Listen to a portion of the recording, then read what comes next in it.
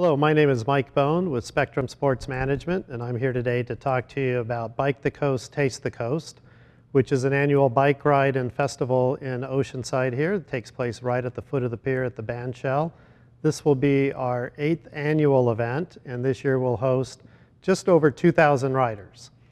The rides will encompass a 25-mile, a 50-mile, and a 100-mile ride that take place, as I say, starting here in Oceanside and going to our neighbors in the south. Much of it right along the beautiful Pacific coast, so we have people from all different states coming out to participate in this event. This has a little bit of something for everybody.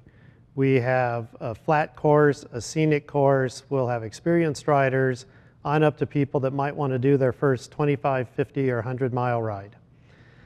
The big part of it is our friends at Main Street Oceanside hosting the Taste the Coast afterwards, also down at the band shell, where we'll have 10 to 12 food vendors of different kinds, different variety of food. So after the ride, you can come down, put your bike away for a little bit, get some food, join the beer garden, listen to the band, and what a perfect way to spend an early Saturday in November right by the beach with great weather, great food, your friends, just getting a little exercise, the beer garden and food afterwards. For more information, you could look at bikethecoastsd.com or call us at 909-399-3553.